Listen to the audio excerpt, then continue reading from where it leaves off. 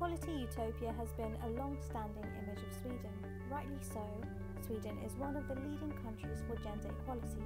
However, in this Nordic paradise, the unsettling discourse around race and ethnicity remains unresolved.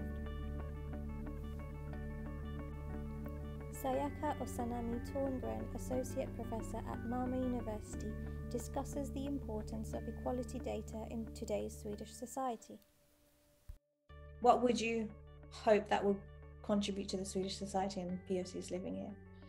I think, again, a more precise analysis of how diversity looks in Sweden and in the coming future, and also this empowerment part from our perspective that we can choose to identify ourselves the way we want.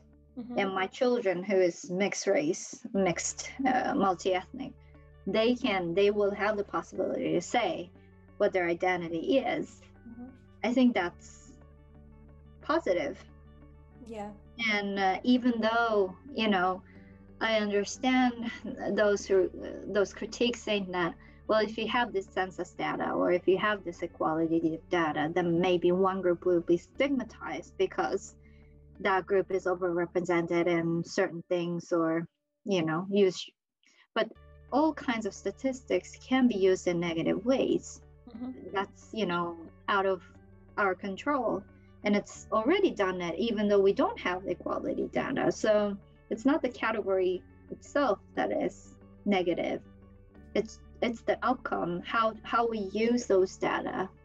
And I think the nuanced, more, especially in the coming future, these information about race and ethnicity, together with country of origin, citizenship,